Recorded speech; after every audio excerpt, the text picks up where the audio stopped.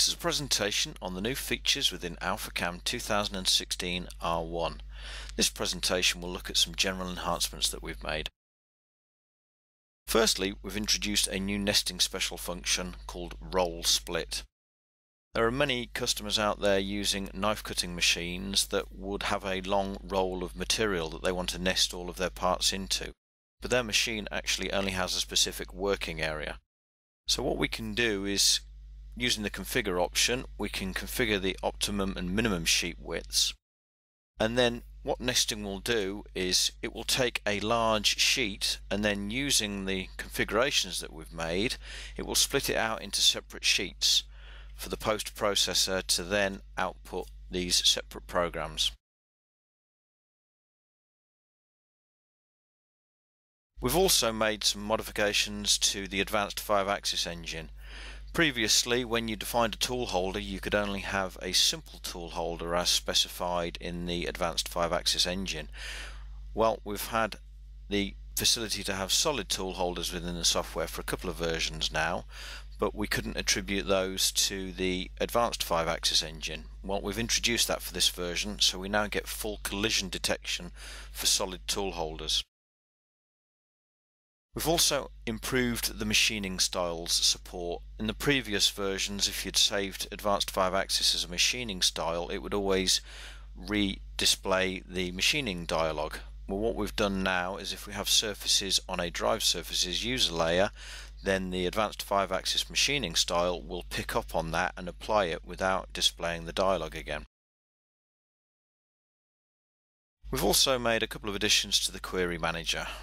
Before, we used to have a field called is inside another, but that was a little bit limited if you had several geometries inside another. So we've now added a new field of is inside how many, and we'll see how that works in a minute as well. We've also added the option to create a layer on the fly, whereas before you always had to have the layer existing and then import it from another drawing or another query, whereas now you can actually create the layer on as you're working on it. Also, when you have solid models in the drawing, we now have the option to display some properties relating to the solid model, just to give the user that a little bit more information. Along similar lines, now when you input CAD of STL and SketchUp files, instead of in the STL window it just displaying the STL and then a number, it will now actually maintain the name of the STL file. We've also made a slight adjustment to the way the cut with disk option works in our Stone software. We now have this option, as we can see here, trim paths to XZ plane. And what we're looking at doing here is, if we see the edges of the tool paths, we're looking to restrict the surface rollover, so we're just tidying up these edges here. So let's go and look at these features now within Alphacam 2016 R1. I have a geometry on screen that is going to represent my big long roll of material. Let's start by loading a nest list of my collection of parts. Here we have our parts now that we're going to nest, so let's go ahead and nest these into the big long sheet. We'll say OK to this, accept all the values, and we'll see how the nesting would just run it into one big long roll. And that's fine if we have a setup that can manage this big long roll, but what we actually want is nesting to split this up into manageable sheet or frame sizes for us. So let's just undo that and see how roll split affects this. So once again we'll nest again. This time we'll come in and we'll activate roll split. And you can now see the configure button becomes available to me, and here I can specify my optimum sheet width and my minimum sheet width. So let's say OK to this, and we'll now see the nesting process it into the small sheets. And it will also give us the main sheets as well. And what we can see here is we have our parts, and here is a representation of it in the actual frame size, and if a part is too big for the frame, it will chop it and then basically finish that off on, as it were, the next sheet. Now what you have to remember is the roll of material on the machine is continuous, it's just you have these different size sheets for the different size frame. The material would roll the size of the frame and then start cutting the continuation of the part. So this is what roll split can do for us.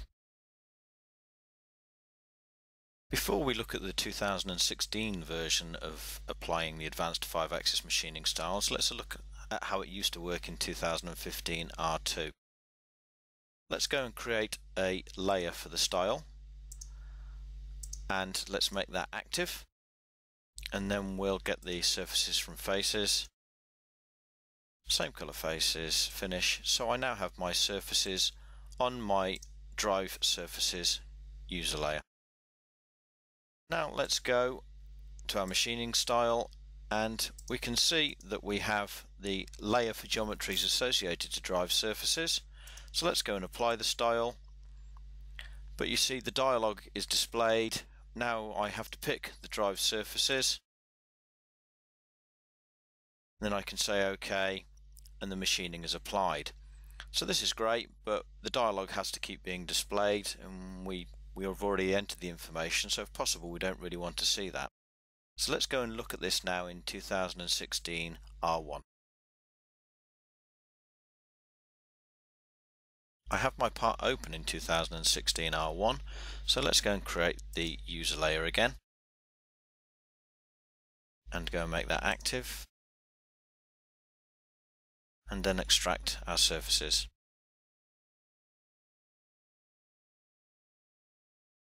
So I now have my drive surfaces on the drive surfaces user layer.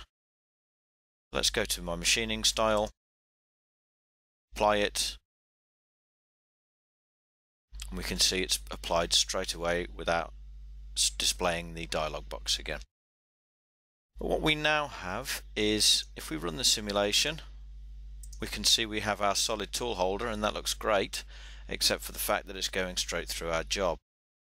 Well, when we apply the 5-axis tool paths, they are always going to keep the tool normal to the surface.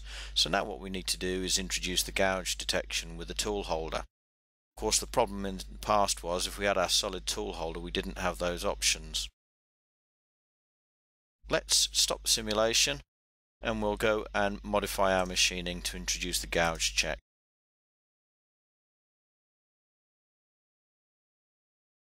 So straight to the gouge check tab. There's no reason to change any of the settings because I'm happy with those, and I'm going to introduce a check against the arbor and the holder. I'm not going to retract the tool, I want to tilt the tool, and I'm going to use my lead lag angles this time.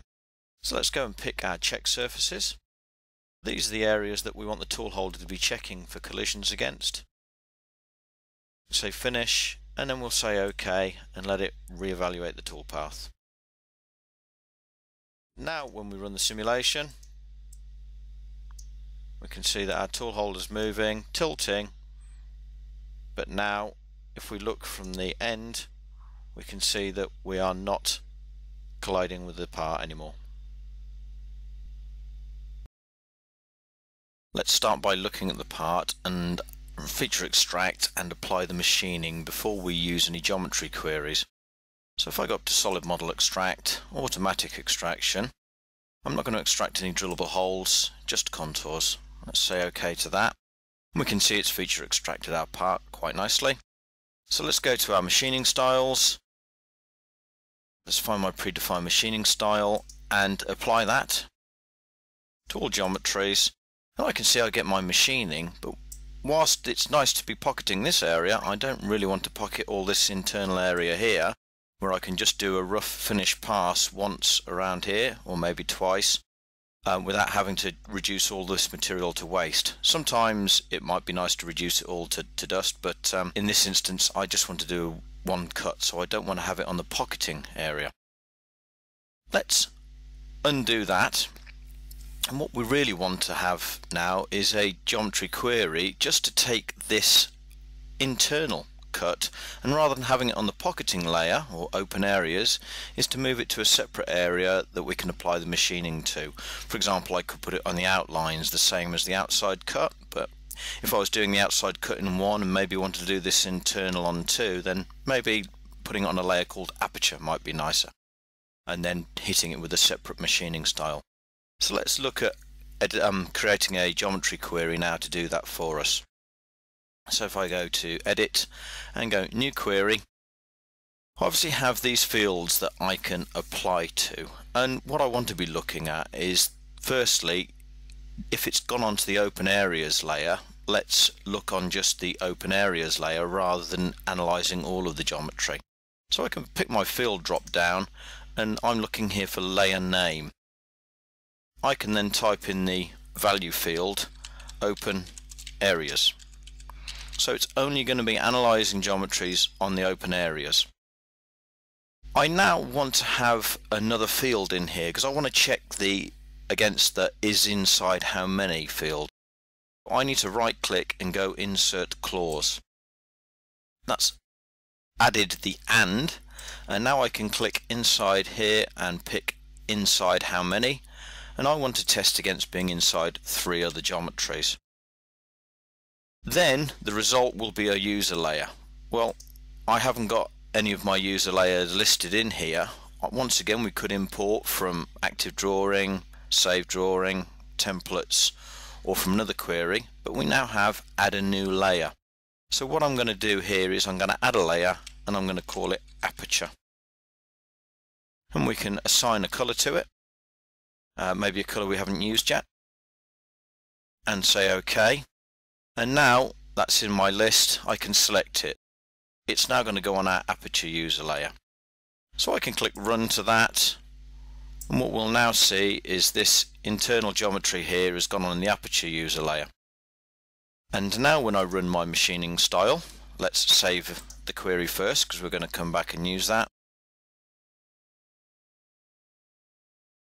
And now when I apply to the selected geometries, it's now gone and applied just a single pass around there, which is perfect, just what I required.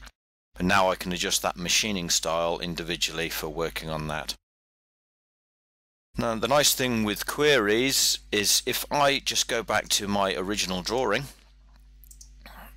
I can now go to my feature extraction, and on the contours, if we go in and actually look at the contours tab, we can run a query on results. You can browse for your query, select it, and then say OK, and it will automatically extract and run the query at the same time to save you having to run it separately, and you can then just come in with your machining style and machine the part. I have my collection of solids on screen. Obviously you could just have one solid if you wish, and I can see here in the project manager tree how they're all obviously labelled, and when we click on them they're indicated. Now what I can do is right click on one of these and go to properties, and it will now display some pertinent properties relating to the part size, the part name, when it was modified, etc. So we're now displaying some details about the solids. If I'm not sure obviously where it is and I have a vast list of parts, I can click on the binoculars here to go and find the particular solid I'm interested in. It will then be highlighted in the project manager tree and the details displayed on it.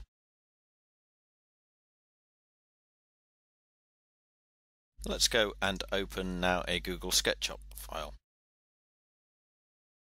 We can see what the file is actually called, and if we open it, set the settings, brings it in, and if we now look at the STL, because all SketchUp files are imported as STL, we can see that there are 2 actual separate parts. We can see the properties for each of the parts, and we now see they are maintaining the file name.